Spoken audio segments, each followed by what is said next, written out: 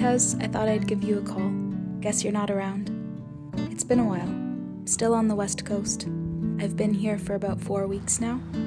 It's amazing how being in a new environment can snap you into a new perspective. Life is pretty different here than it is in Toronto. It's a lot quieter. On the weekends, everyone goes hiking, and in the evenings, everyone's at the beach. People seem to be motivated by different things here than they are back at home. They know that happiness and fulfillment comes from your lifestyle, not just how you advance in your career. To be honest, I love it here. I feel calmer, happier, more myself. Some of the things I thought were problems at home seem to fade away a little easier on the West Coast.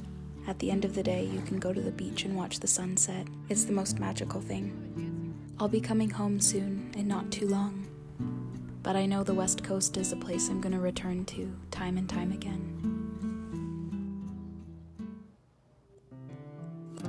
For a lot of my time here, I borrowed my cousin's bike to get where I wanted to go.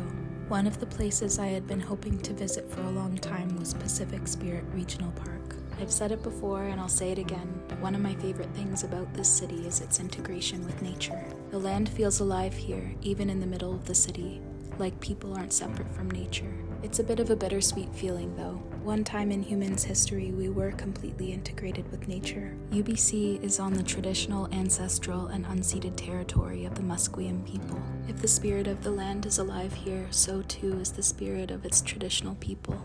We can't begin to talk about healing our relationship with the environment without healing our relationships with each other.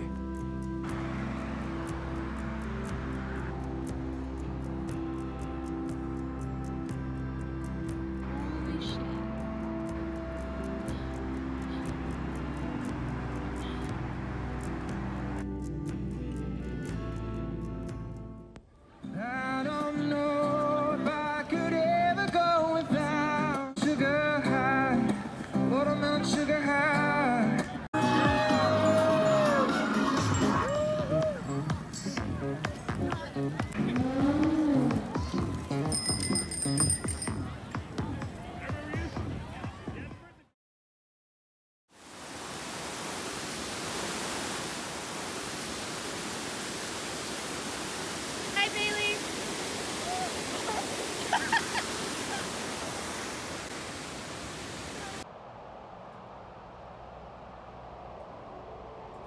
Where are we going? Bone Lookout Return Trail. Sketchy little bridge over a little tiny river.